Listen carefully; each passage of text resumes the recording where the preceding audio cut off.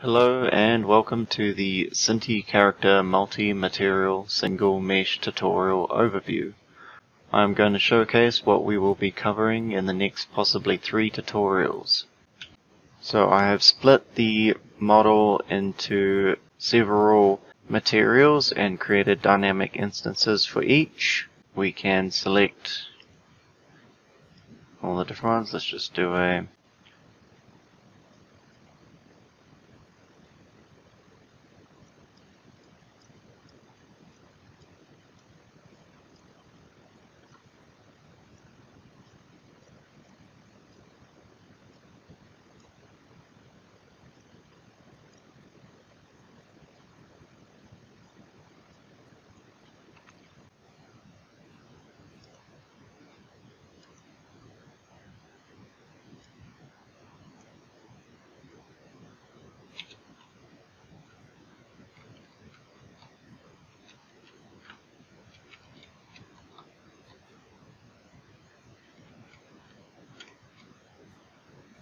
So firstly we'll be showing how to export the character into Blender and assign multiple materials to each color component and then re-importing it.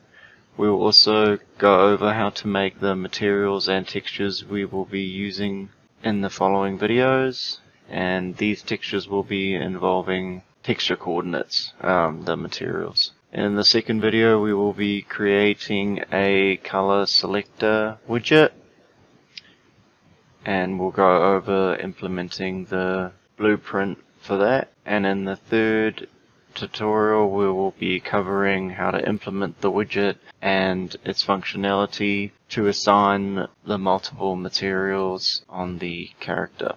So until then, thanks.